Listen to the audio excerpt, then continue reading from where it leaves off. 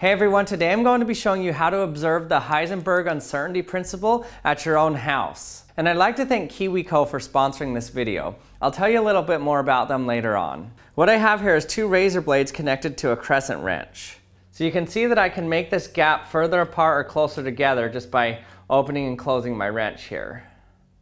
Up until quantum mechanics was invented, it used to be thought that the accuracy of your experiment was only limited by the accuracy of your instruments. But then a physicist named Heisenberg came along, and he showed that no matter how accurate your instruments are, you still have a limitation on how accurate you can measure things. He showed that there's fundamental limits in which you can measure two properties of an object at the same time. The uncertainty principle equation looks like this. So I'm going to put a delta x. So that just means your variability in position times your variability in momentum equals h over 4 pi. Now this h is just a small constant called Planck's constant. So this is kind of frustrating. It means that we can't absolutely know the position of something and the momentum of something. We can only absolutely know one or the other.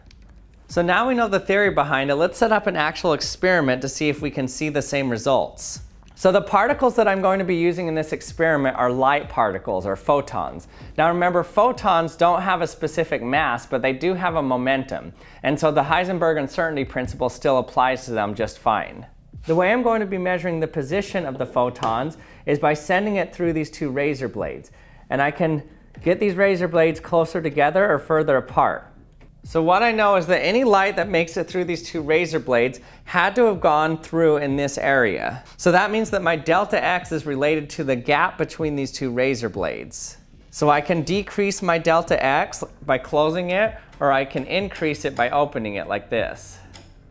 And then how I'm going to measure the momentum in the x direction is to see the spread of light. So if all of our particles come through and they hit the same spot right here, then that means they don't have a lot of variability in their momentum.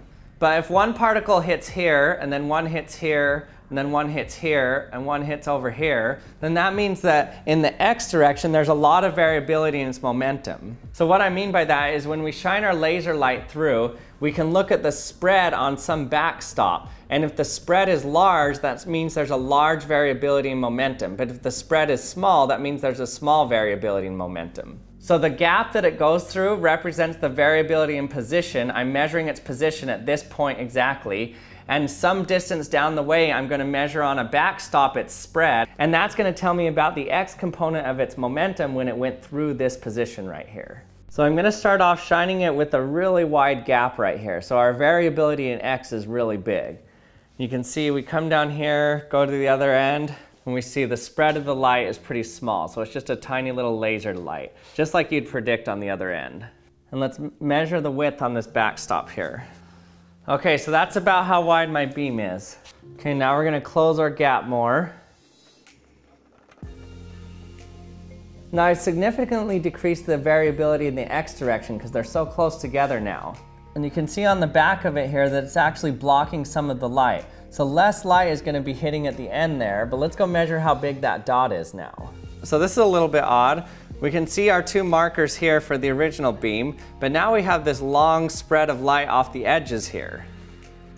So turn the lights off. It's hard to say where this actually ends, but I'm just going to try to make a guess here. Looks like it dims out about right here.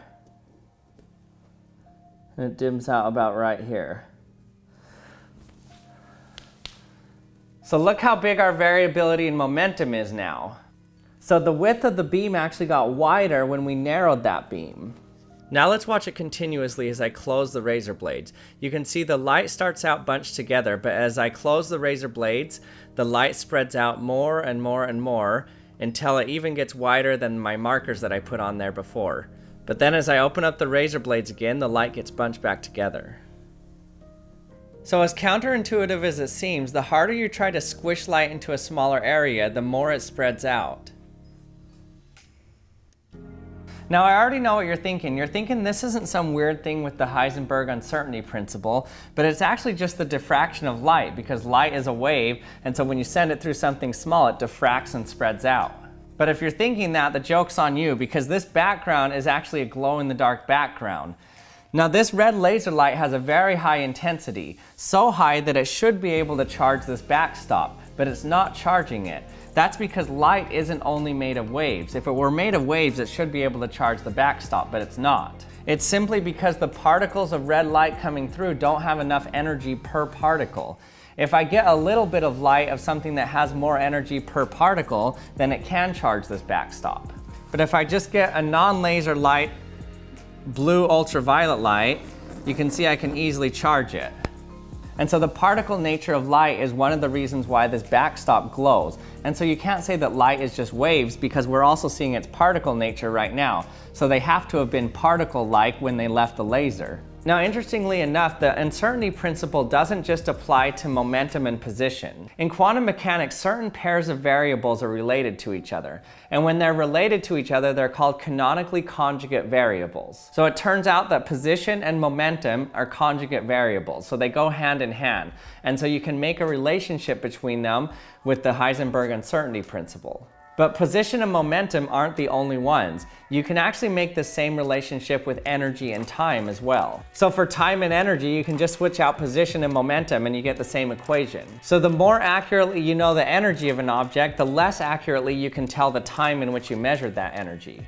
Now before we end, I want to tell you a little bit more about our sponsor, KiwiCo. KiwiCo is a really cool subscription service that sends these awesome crates to you monthly. So KiwiCo offers 8 subscription lines, each catering to different age groups and topics, from toddlers to teens and even adults. What I love about boxes like this is when you make something yourself, you get to know the ins and outs of it and understand it correctly. It's one thing to have somebody tell you how something works, but it's another thing to actually do it yourself and see how it works.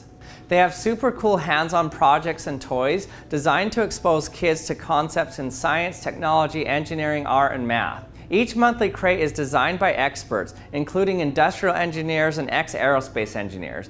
As you know with my channel, I like teaching you how to do hands-on things. That's because the way you learn something is by doing it, and KiwiCo teaches that in their monthly crates. The crates are convenient and include everything you need, so you don't need to worry about running to the store to get extra supplies. So if you want to try out KiwiCo, go to kiwico.com/theactionlab or click the link in my description to get 50% off any crate you choose for the first month.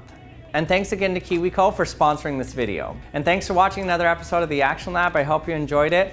If you did, don't forget to subscribe if you haven't yet, and also hit the bell so you can be notified when I release my latest video.